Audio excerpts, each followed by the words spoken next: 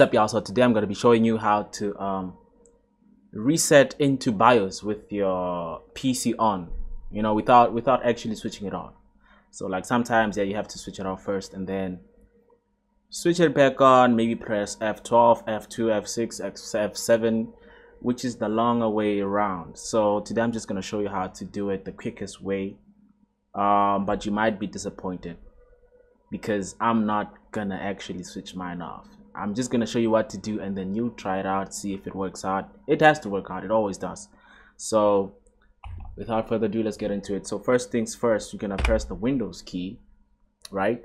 And then once you're done, you type CMD and then you run as administrator. All right, once you're done, you click yes.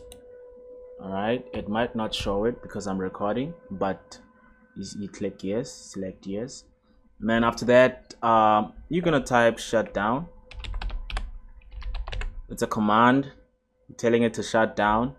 Click space and then /r space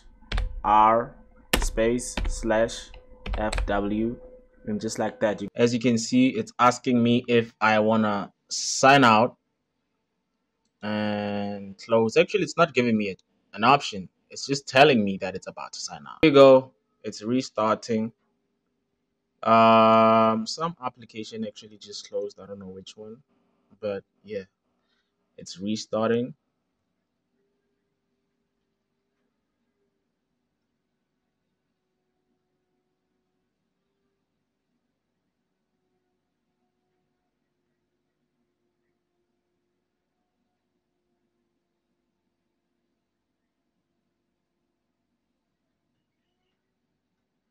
That's the restart.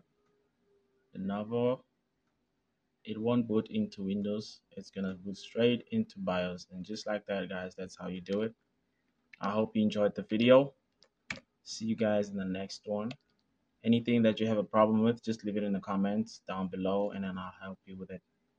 Peace.